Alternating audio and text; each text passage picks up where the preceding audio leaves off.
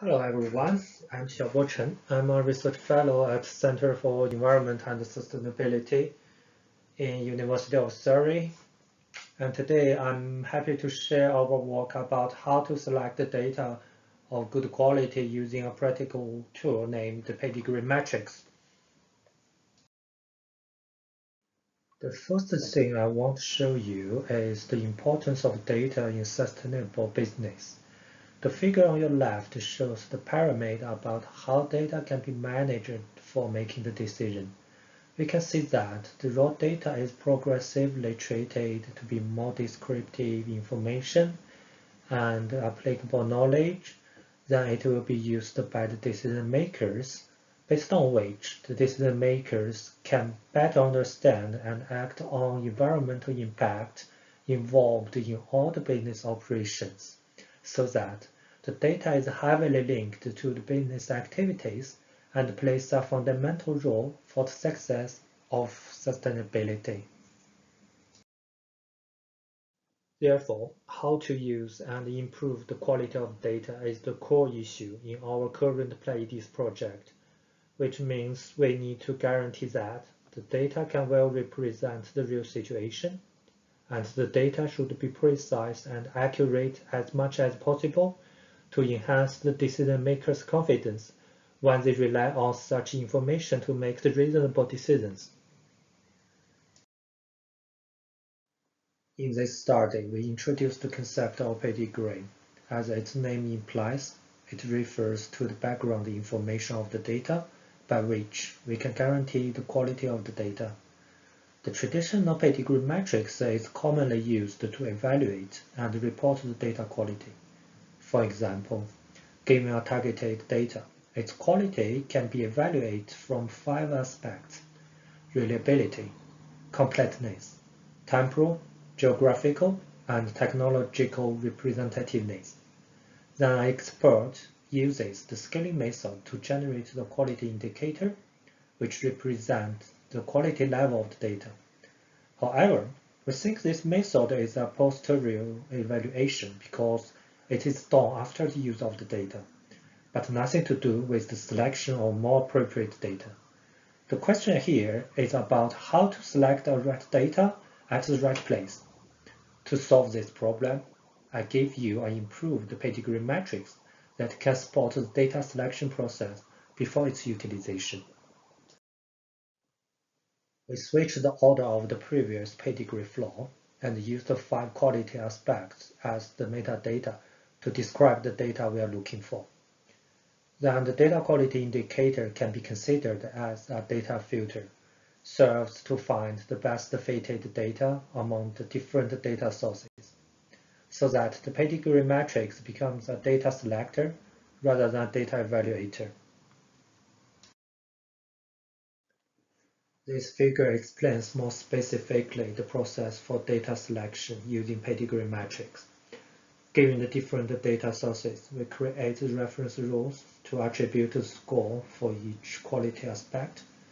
Then we aggregate the score into a single data quality indicator, which can be ranked from poor quality to good quality. So according to the ranking order, the user can choose data of good quality. In this slide, I'm going to show you how this method works in a hypothetical use case. We create a bill of materials, including a list of materials data, and we want to use this bill of materials to estimate the environmental impact in the manufacturing process. However, this slide only shows you the data selection process of one single material, aluminium, as an example. The green table is the data we are looking for. Since we suppose have no direct measurement data, we need to find a surrogate data to represent it. Then the blue table lists the potential data sources we can use, and the metadata are provided to rank their quality levels using the pedigree matrix.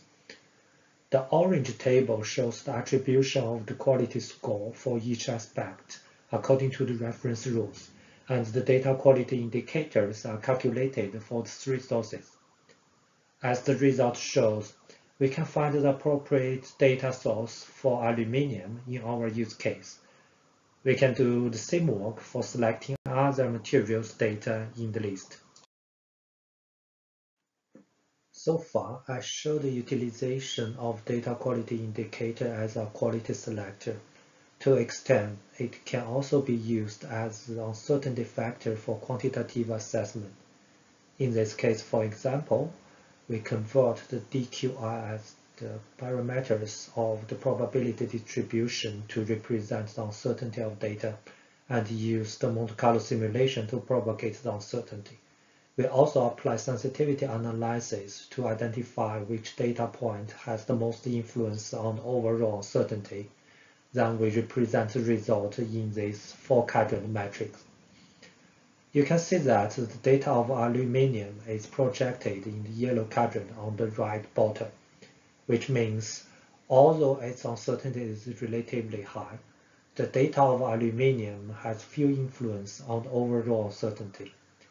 By this way of communication, the decision maker has a direct vision about how to reduce the uncertainty effectively by focusing on the uncertainty hotspot, which is the data of titanium alloy in this case, because it has the higher uncertainty and higher sensibility.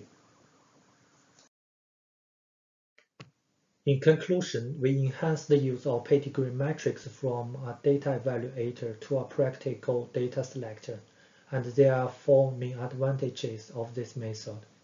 First, it is cost-effective because it can help the users to reduce the time for building data inventory. Second, we specify the metadata that is easy to be collected by the users and create a user-friendly tool as a data filter. Third, we create reference rules to attribute the data quality score, which avoid too much subjectivity among judges. As people follow the same standard rules, a consistent and comparative result can be generated. Finally, the extension of data quality indicator to quantitative assessment can enhance the knowledge improvement, which is more interesting for the decision makers. Here is all about what I want to share today. And if you have interest in our work or the whole Pleiades project regarding sustainability in aerospace industry, please feel free to visit our website for more information. And thank you very much for your attention. If you have any question, please.